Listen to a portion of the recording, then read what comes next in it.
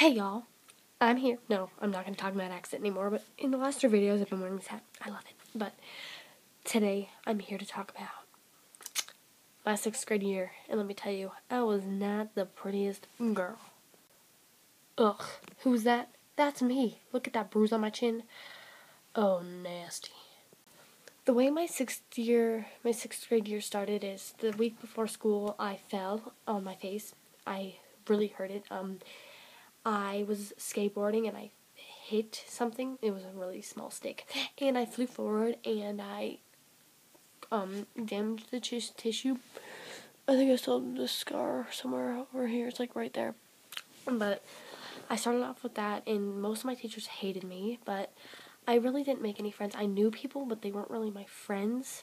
But other than that, my 6th grade year was the worst year of my life. I sat with the mentally challenged kids and 2 other people that I hate now. Just kidding. I only hate one of them. But in my 6th grade year, I was a scrawny little weakling, but I still am, but I'm not really, I have friends. But now, see, I look so much different, and I had long hair, and it was curly, and I was gross. Ugh. Well, that's my 6th grade year. Love ya. Bye.